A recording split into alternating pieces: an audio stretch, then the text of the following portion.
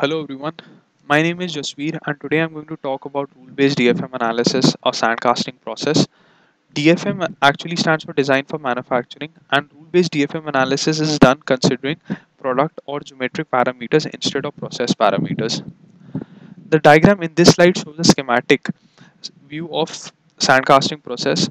In this, the molten metal is poured from the pouring basin and then it travels down the sprue into the choke where impurities are filtered out. The molten metal from here on reaches the mold cavity through runners, and risers play a very important role in the mold cavity in the sense that they provide sufficient amount of molten metal to the cavity when the solidification starts to happen. The vents allow the gases to escape out, which otherwise may lead to porosity defects.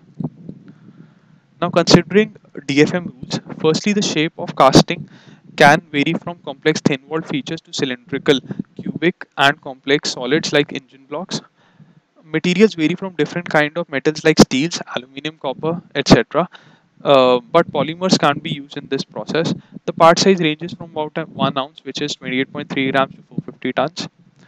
The surface finish is poor. It's within 300 to 600 micro inches, and often after casting, machining, polishing processes are required. The maximum wall thickness ranges from 0.125 to 5 inches, and normally the quantities are less than 1000, which goes to show the low production rate. The sprue design has to follow Bernoulli's principle, as when the speed of the molten metal flow increases when it is poured down through the basin, the area has to be decreased to avoid the aspiration issues. The riser effectiveness can be increased by making volume to surface area ratio higher and insulating it in order to supply more molten metal to the potential shrinkage areas in the mold cavity per unit area.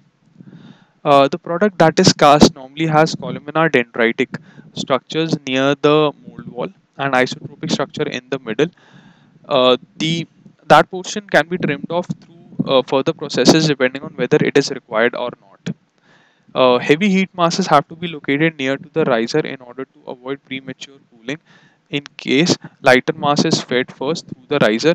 So the design in which the heavier heat mass is located closer to the riser is much better compared to this one.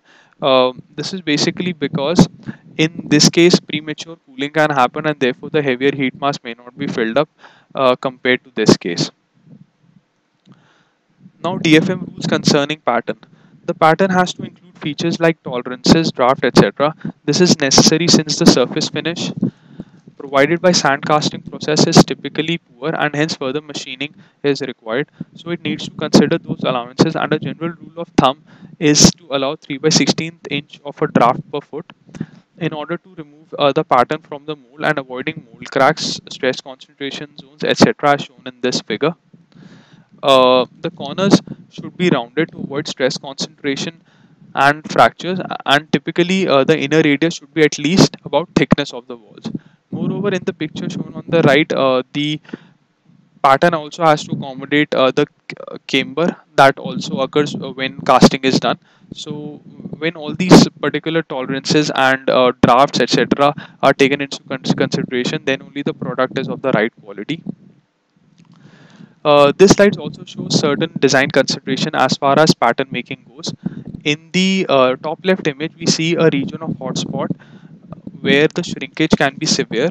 In order to avoid that, either the changes in design should be done as shown in the image below, or cores could be inserted to form holes in those regions and prevent further hotspots as shown in this figure.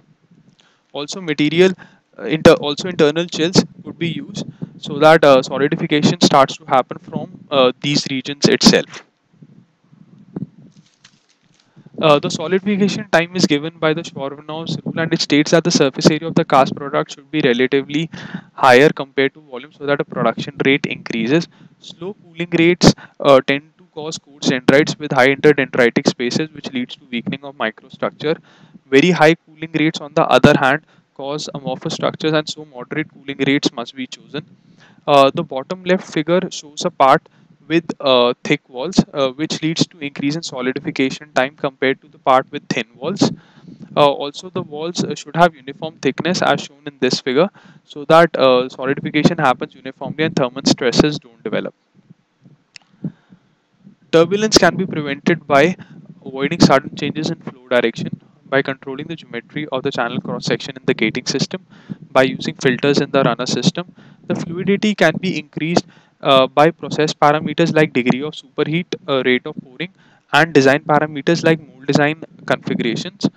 Normally, the gate length has to be kept about 3 to 5 times the gate diameter, and as far as parting line is concerned, it should be along the flat plane rather than a contoured one, simply because costs involved in making a flat parting line are less than the other case.